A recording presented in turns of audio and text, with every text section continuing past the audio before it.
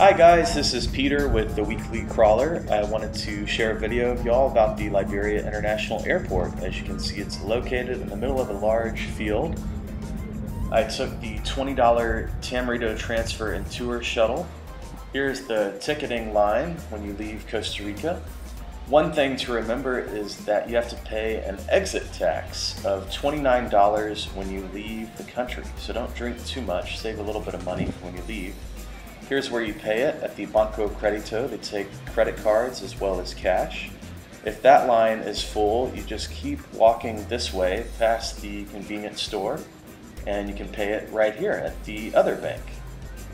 When you land in Costa Rica, you'll come out these doors and then exit through here, and here is your taxi driver, shuttle driver, waiting to pick you up.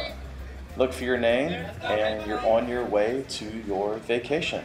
That's all. Check out weeklycrawler.com. Thanks. Bye.